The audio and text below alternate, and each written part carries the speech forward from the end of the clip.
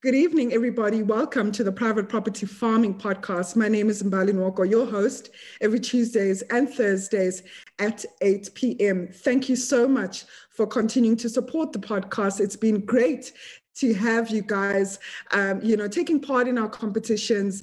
And I specifically liked the Know Your Crop campaign or competition that we ran a few weeks ago. You know, it's great to know that people out there are really planting, growing their own food and know a little bit more than their crop than we tend to think. So today we have another amazing episode. And our topic is all about financing. How do we use technology to finance our agricultural businesses? How does it work in the agricultural supply chain? So if you're looking for financing or just ways to think of how you could use technology or broaden your perspective on how you can farm your agribusiness or your farm enterprise, I think this conversation is for you because we have an expert to unpack this topic tonight. But before I get into the show, I just want to mention that the gardening series, which we air every once a month towards the end of the month, we've partnered with EcoBuzz. So the private property and the gardening series, with the gardening series show, we've partnered with EcoBuzz to give away a nurture products hamper. So you could enter this competition by telling us what you have learned since the first episode of the gardening series. So if you miss any of the episodes, go onto our YouTube channel, Private Property Farming Podcast playlist, and catch up on the past episodes that we've aired on the gardening series and share with us what you have learned using the hashtags, hashtag gardening series, hashtag EcoBuzz, hashtag private property to better your chances of winning. So please connect, engage, share, and like our videos. It's always great to have your feedback. So let's get on to tonight's guest. Tonight, we are joined by Helmut Drewes, who is the founder of Contragra. And we're going to be speaking about using technology to finance the agricultural supply chain. Helmut, thank you so much for joining us. How are you doing? Hi, Mbadi. Great to be here. Thanks for the opportunity. Likewise, thank you for coming onto the podcast. So as a means of introduction of the podcast, we first start off with the conversation basically on you introducing yourself to us and maybe giving us a bit of more insight on what does Contragra do? Yeah, thanks, everybody. So Contragra effectively administers a credit marketplace for supply chain finance, and that rewards farmers for sustainable farming practices. So we work on a specific platform that gives farmers access to certain markets. And then as part of that structure that he's supplying to a market, we then provide the financing, and the financing is linked to what he actually does on his farming enterprise. So it does two things. First of all, it makes additional capital available to the farmer, but also secondly, it's a way of actually recognizing what farmers actually do and how those effects and on those practices impact the food production. Right. So maybe just give us an example of that. It sounds quite interesting. I've never heard of this form of financing as well as linking to market. So I could be a maize farmer and I'm coming to Contragra. What am I looking for? Am I looking for production input finance? And with that, will you assist me to sell my maize? Sure. So I think maybe to take a step back to explain what I see as the different forms of finance available to farmers. I think the traditional form of financing agricultural production is based on a system that's called balance sheet financing. But effectively what it is that the bank or the financier would look at the balance sheet of the farmer, and in which effectively is the land. So if he owns land and that land has got some value, then what the bank says is, okay, well, we'll take that value and a certain percentage of that we'll make available to you as cash. So you're effectively converting your asset into short-term cash, so a long-term asset that's being converted into cash. Now, the problem with that system is, number one, is that if you don't have that asset, there's no ways you can get financing. And we see that specifically in South Africa. We have, through our political history, certain regions where you don't own title, and it's actually makes it unfinanceable. So that's why farmers in those sort of former homelands are finding it difficult to raise financing, because there's no asset that it could be converted in terms of converting it into cash. So that's the sort of traditional form of financing. There's an alternative, which what I would call is retail credit, and that's effectively where the person or the company that's supplying you with inputs says to you, look, we'll provide you your inputs, and then you can repay me when you harvest. So that's traditionally what the models that the cooperative would use to say, listen, you've got an account with a cooperative, and then you can go buy seeds and fertilizers from us, and then when you harvest, you repay us.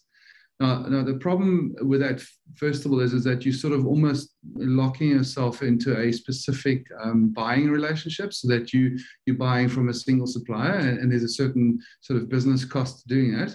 But I think the biggest problem with that system is that you effectively are forced to sell your produce at the time of harvest to settle your credit, and which means and like you probably know from experience, that market prices go up and down, and they usually go down when it's harvest time, because that's when everybody is producing. So in a way, it strips the farmer the opportunity to actually participate in a longer term market and actually leverage the ability to participate where the market prices go up again. What we do is different. We start at the market. So we say, listen, okay, well, who's buying a specific product? And it's interesting that, like agriculture, I think the major drive of the industry is to push farmers to produce more and more and more, which is sort of this negative cycle of producing commodities at scale. So the only way you can win is by producing more of the same stuff, and then everybody does it, and by doing that, the actual price comes down. So that's one way of doing it. But there's another way of doing it, is to say, listen, well, let's start making agriculture produce that it's got some quality to it. It's a different strategy. It's like in the car industry, you can either try and be a large volume, let's call it, I don't want to abuse any brands, but like something like a company that would be like Toyota or Volkswagen, that produces at scale at a low cost point. And then at the other spectrum, you've got the Ferraris and the Porsches who are differentiating themselves on the driving experience, for instance. So in agriculture, you could have a similar approach. So if you look at, let's produce agricultural produce that's got certain characteristics. And that could be the product itself, but I think increasingly over time, it's also how it was produced. So does the product, when you're buying a bag of maize, where was it produced, and what was the social impact of that bag? So was it produced locally? Was it shipped from Brazil, or was it produced locally? Is it organic? Is it GMO free? There's a whole lot of sort of characteristic or product characteristics you can add to agricultural products. But anyway, we start there and say, listen, Nwoko, that has a market value. And then what effectively we try and do is then to advance the funds to the farmer based on certain events happening, okay? And if you look at it, so if you, for instance, have produced something of value and you invoicing your buyer, then that's got a certain value. So that's one part where you could say, well, that's financeable. And you could say, listen, okay, I'm gonna finance based on that future value. Another event is when you've actually delivered your crop. When you've delivered it across the weighbridge, there's already value that was being created. So we could say, well, that event is another event where we could potentially advance funds on to say, listen, let's finance you based on what you've delivered. And then you can actually go further in time to say, listen, okay, well, once you've harvested something, if you've recorded that, to say, listen, okay, I've actually harvested a crop. And there's different ways of recording that thing. There's always modern technologies that are being developed, and that's, I think, our topic today.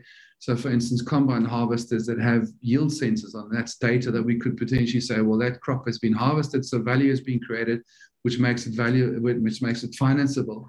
But you can go in time further and further upstream, if I can call it that.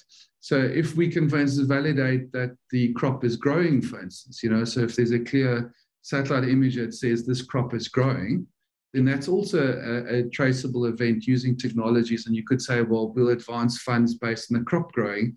And you can go further by saying when that crop has been planted. So technologies help us to do a couple of things. First of all, it allows us to record these events in agriculture. But I think most importantly, for what we're trying to do is to combine it with the financing. And by doing that, we believe we can we can make financing available to new and emerging farmers and growing farmers that don't necessarily have the balance sheet to finance their operation. Right. So that's in short what we're trying to do. Yeah. So forgive me if, my question may seem mundane. It's quite technical what you're saying. And I'm trying to put it into perspective as a farmer on the ground, So what I hear you saying is that you provide financing at every, you provide financing to farmers, but look at every single value chain or step of production where value has been created, and you could finance on that, right? Exactly. So now the farmer hasn't started, they've got 1,000 hectares, they want to start producing maize, but maybe they just need production input costs to buy the seeds and the fertilizers. Yes. And they have a market, meaning an XYZ company that's going to take their maize. So can the farmer come through to Contragra and say, I need, for example, 1 million to farm my 1,000 hectares because my maize is going to go to X person? Or do you need the farmer to already be in production so that it can equate some sort of value towards the financing that they need? So the quick answer that's exactly what we're trying to achieve. To say, listen, if you've got a contract, so somebody's prepared to buy your product, and that has value. So the idea would be to say, listen, okay, well, if you're selling this crop to this buyer and he's prepared to buy it from you, then that has value. Yes. And then effectively what happens then is, listen, okay, well, then we need to fund your business, because remember, your buyer now has a vested interest in you producing what he needs for his market. Does it make sense? So we're trying to incentivize that this thing is actually about producing something of value, as opposed to looking at what you have at the moment. Do you understand what I'm saying? So you're saying we're not going to look at you in terms of what balance sheet you have and what land you own, but in terms of what you're producing. And I think that's exciting, because that could change and unlock the potential of Africa, because there's a lot of potential, what we can achieve as opposed to what we have. And we're trying to turn that model around. So if you have an agreement to sell, then that's got value. And it's about actually then organizing that and setting it up and to make it work. I mean, when you asked that question, I was just thinking about, like, maybe to explain it from a different business. Like, let's take, for instance, a hair salon. You know, a hair salon that says, okay, I need money to grow. Let's say I need, what does a hair salon need? It needs a chair. It needs razor blades. it's got operational expenses, electricity. A mirror, Okay, a mirror. There we go. Now we're going a sort of a capital expense. But let's say, but you need ongoing, working capital to make it work. So now, when you start off, we can say that you can go to your family and friends and say, listen, please lend me the money so I can start this barbershop, and then you start going and you start getting customers, But you'll sort of also realize after time that you need more money. You need to grow. You want to get additional chairs into your barbershop, and that costs money. So now a hair salon is from a financing perspective relatively easy, because you do a monthly sort of business. It's like every month you've got so many customers that come through your door, and you look after them, and then you treat them, and then they go out, and that sort of repeats itself. So when you look at that from a financing perspective, you can say, well, that's an ongoing business. What makes agriculture hard is because you've got these massive, call them working capital cycles. Like you said, it takes 2 months. Let's say you use the example of grain production. It takes 2 months to prepare and to plant and to fertilizer and everything. And then you've got 4 or 5 months of the crop growing. And then it takes another month or 2 months to actually harvest the crop and then move it to a storage facility. So you've got this massive drawdown, which makes it unique. But it goes further than that. You must remember that to supply you, there's an input supplier who needs another 12 months before you to actually get themselves organized to supply you with inputs, And the crop that you've sold takes 12 months until that last bag of maize meal has been sold, if that makes sense. So it's actually a very long supply chain. And to manage these cycles, I think it needs a fresh approach on how you actually finance it. And that's what makes agriculture different, but also in that sense, exciting. Yeah. And with the Contragra's value add and model, basically your unique value proposition, traditional forms of financing would need, like you said, balance sheet, maybe would need the land as an asset, the title deed. what form of security do you guys take when you're financing a farmer? Because again, we know very well, Helmut, that, as much as a farmer might have a contract and so forth, some of them are not binding, because clients can chop and change those contracts based on seasonality as it suits them. So how do you protect yourself as Contragra in that space where you have to finance a farmer? And maybe what is it that you will need from the farmer in terms of, I suppose, equity or security, if you are working with that model? Yeah. So I think you've actually hit the money or the nail on the head, if I can call it that, is that the conversation is, and this is the correct decision, it's moved towards that offtake and his creditworthiness. Do you understand? You've just shifted it to say, the farmer does everything he can to produce, but we actually rely on that buyer that being ethical and honoring his contract. So in a certain way, that's the first step in our process, is to assess that, what we call that off-taker, to make sure that he's got a certain a brand promise to the consumer. And I think it starts there, is to say, we're no longer just going to produce commodities, but there's somebody out there that's saying, listen, okay, I have a responsibility in terms of my supply to me, and I'm committing to actually provide a product to the market, to the consumer, that I'm tying myself to. Okay, so there's that first step. I think that's key to this whole process. It's not guys just trading and being intermediaries. It's companies that say, listen, we want to build certain supply chains. Coming back to the car analogy, there's a certain commitment that the car brand makes to the driver to say, listen, we will do everything in our ability to make sure this car is safe, as an example. It's a similar kind of thinking we need to bring into agriculture, is that off-takers actually have a promise towards the consumer. And I think it starts there. In terms of what we require, so that's the first step that we need. There's in terms of let's say there's managing the harvest downstream, that's tangible. You can put stuff into a silo, you can take it to a pack house, you can freeze the apple. So usually that's not the hardest part. You have risks around that, but the big headache is really this part from when the farmer has invested into the production until there's something of value. And that could be a tree that's growing fruit. It could be a field crop that's still, germinating. And then it could also be livestock, for instance, a calf that needs to be reared and before it's ready for market.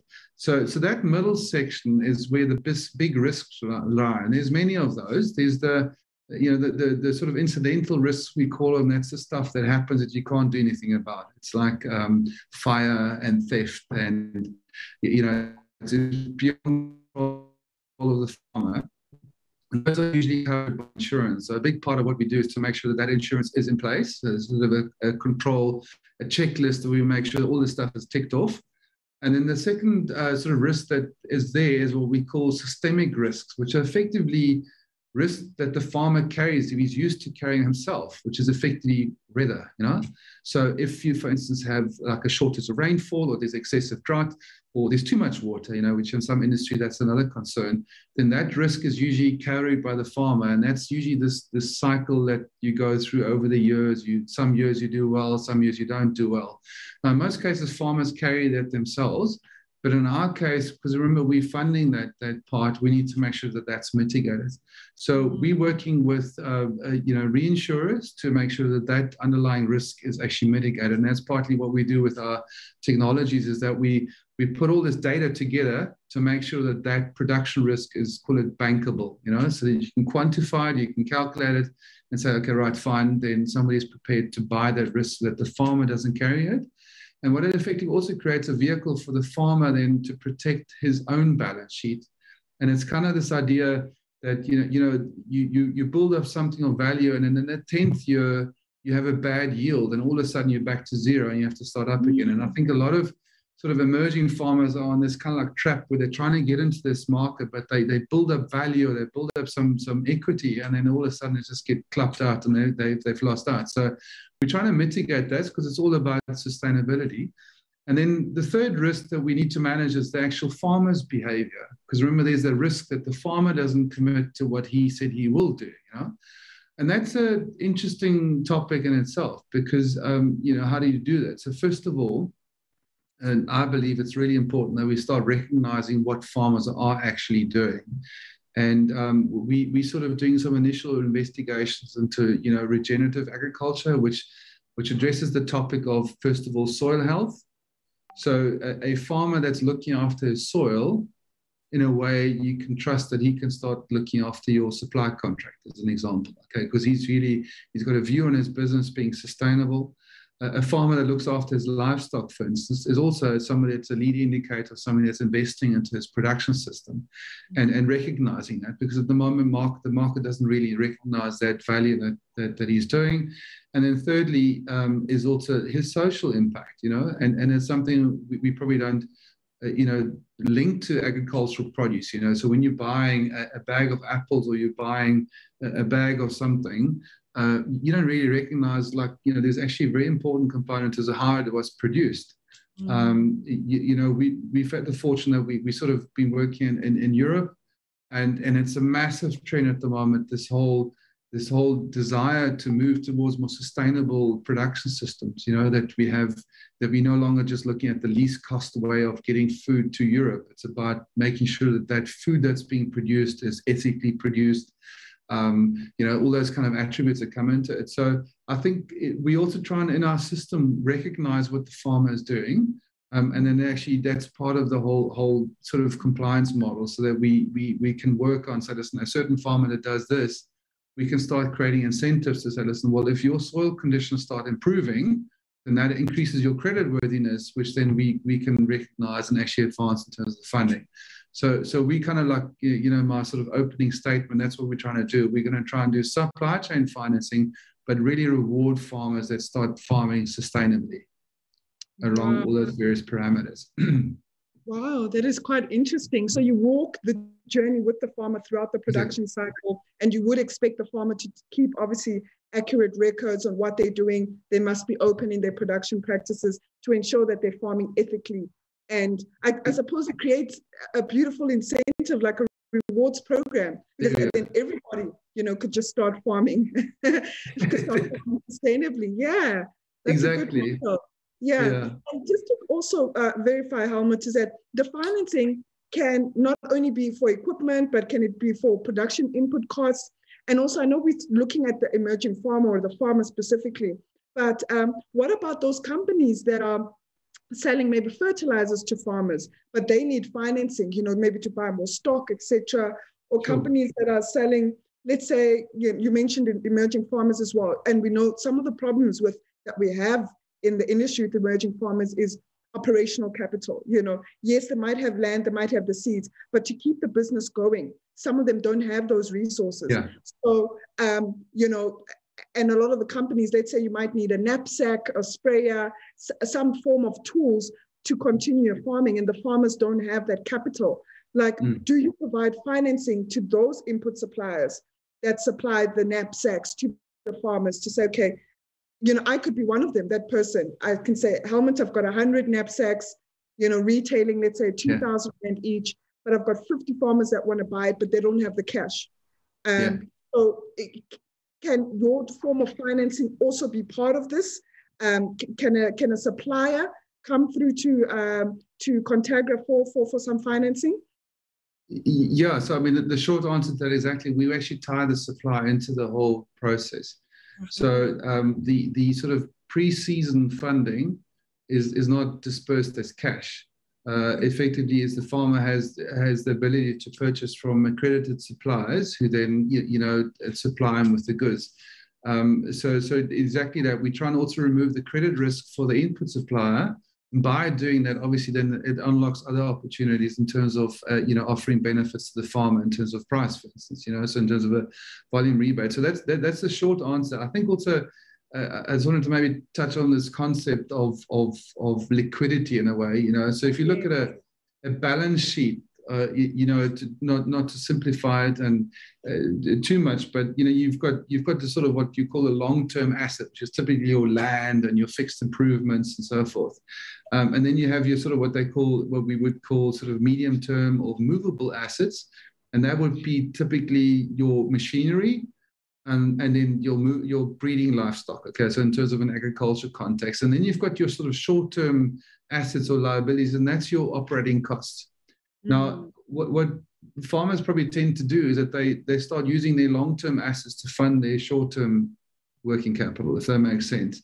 And we want trying to do is try and correct that slightly. So our focus is to look at specifically the value of the material that's moving through the supply chain, if I can use that example. So that starts with fertilizer and diesel and seeds. Does it make sense? So that's the object of value that we try and quantify and make it bankable.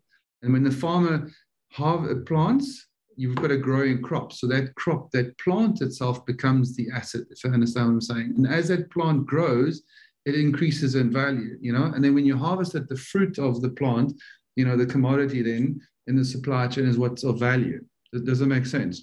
Yes. So in all the other industries, that's how it works. So if you take mining, for instance, the value lies in that ore that's been hauled out of the ground, or the gold that's been extracted from the ore. And as you work call it this work in progress, or this factory that's producing value, that's what happens. And actually mining companies, that's how they finance their working capital. It's just in agriculture, it's not done because of this huge drawdown and this complexity around managing it. So we're saying, well, if that's the problem, let's solve it. Let's put the structures in place. Let's get the farmers to start reporting. Let's use technologies to monitor this. You can bring trust into the system just by having the right technologies. And there's exciting stuff happening in terms of blockchain to even reduce the risk that you leveraging data just for yourself. So there's a lot of stuff one can do just to increase the trust on the underlying assets. So it's really about solving the short-term, call it the working capital of the production. And maybe to answer your question, by doing that, you're releasing funds where the farmer would have used those funds for his working capital. If we can give them that allows them to diversify and start investing into sort of longer term assets. Does it make sense? So like if in a livestock example, if we can start financing the weaner production, for instance, and the farmer gets capital released, he can start investing into breeding livestock. Well, a maize farmer might say, listen, okay, well, I've got additional capital. I'm going to reinvest it into storage, for instance, or processing. Or a fruit farmer can diversify what he's doing with it. You can augment it with different revenue streams. And also even this regenerative agriculture idea of combining crops and livestock. So by doing that, you're unlocking the capital for the farmer to diversify. And guess what? That reduces credit risk. Because you're diversifying revenue stream, you're making the business more robust. And we believe over 10, 20 years, when the farming operation, that's how we need to have our goal on, is around succession planning. And that's really what it boils down to, is to make sure that these farming businesses are growing and then diversifying. So, that's another example of how we try and really focus on the sort of long-term value for the farmer. Wow, this is definitely interesting. I mean, it's a whole new different concept. And I think we might have to have a conversation after this. Okay, sure. There's so many things that I'd like to ask, but we only have about 30 minutes in this conversation. Sure. What I wanted to find out is what you mentioned, just before we start our conversation, and I think this could just wrap up our talk today, is that you mentioned that you're working with some partners overseas on an accelerator program. Maybe just tell us a bit more about that. Yeah, we're pretty excited about it. So we're still a relatively young business, but we got accepted into an accelerator in Germany, in Hanover. I don't know if you know where Hanover is, but Hanover is where the Agri is located, which is the world's largest technology show, like in terms of tractors and stuff and gadgets and things. It's a massive conference, and around Hanover there's quite a few companies it's a very strong agricultural region. Let's call it that, almost the Free State of Germany, if I can call it that. And anyway, so there's a couple of corporate partners that are looking at sort of innovative approaches to agriculture, like sort of leading to disruptive technology ideas, and there were 300 applications, and we were one of the 7 that was chosen. We're the only one that's not doing sort of the classical tech, in terms of like selling gadgets to farmers. So we they have this matrix where they assess these different types of companies, and there's a box at the bottom right which says other, and that's Contragra. So we fall into sort of supply chain integration, space, which is exciting because you realize that the industry really hasn't been looking at that, like how do we leverage the integration of the supply chain as opposed to just focusing on production and maximizing yields. And then what we're also super excited are we're the only company that originates in South Africa. So there's a Polish team, there's a Turkish team, there's a German team, and I think the last one was from Belarus. So it's quite cool to say, listen, hang on a minute, this sort of innovative idea actually has its roots in South Africa. So we're very excited. It's going to hopefully open doors and just get this idea onto the map. And I can tell you that I was in Germany last week. There's a massive movement, and I don't think we have experienced it yet in South Africa, towards this really deep desire from consumers to understand where their food comes from and the impact of that food production in terms of climate and social impact. And I think that's something we should really think about South Africa and how we export and how we present ourselves on a global scale. So there's, I think, very exciting stuff. Anyway, so we're very excited to be part of that program. Oh, this is fantastic, Helmut. I'm wishing you all the best, not only for Contragra, but for South Africa as well, because you are literally representing. And I think what you are offering with Contragra is quite unique. And hopefully you can come back onto the show, I don't know, next year, once you've gone through the program, and maybe just share your experiences, how it's been like, and maybe, your business model might change, and have more offering, because there might be things that you could pick up, with the other international businesses that could obviously apply to the farming landscape here in South Africa. Well, all the best and congratulations for being selected. Thank you very much, Molly. Okay. Oh, thank you so much, Helmut. Our time was short, but I think what you are doing is quite interesting, and I hope a lot of people could grasp what you were saying, and I agree, traditional forms of financing must change, because again, we don't farm like how we used to farm 50 years ago. There's so many facets into Agri that have changed, not only in production cycle, but along the value chain. Exactly. And obviously technology is also helping with that. So thank you so much for our conversation this evening, and for sharing us your journey and what you do in the industry.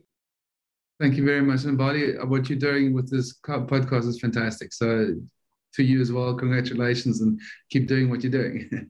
Thank you. That was Helmut Drewes from Contragra. He's the founder of Contragra, and we're speaking about how to use technology to finance the agricultural supply chain, to finance your business as a farmer, as an input supplier into the agri industry. And what I like about Contragra is that, they are pushing farmers to farm sustainably, to farm ethically, to look after the environment, and you get incentives out of that. So if you missed our conversation, please watch it on the Farming Podcast playlist under the Private Property YouTube channel. And if you have any questions for Helmut, drop them and we will answer them immediately after, if you've missed this live show. So thank you so much for joining us. Remember just to hop onto the Gardening Series platform, watch the videos, connect and engage with us, and take part in the competition that we have in partnership with EcoBuzz. There's an amazing hamper waiting for you, for the winner that is. And so follow us on all our social media platforms, and that's where you'll get more competition info. So that's it from me, and I will catch you next week, Tuesday at 8 p.m. Take care.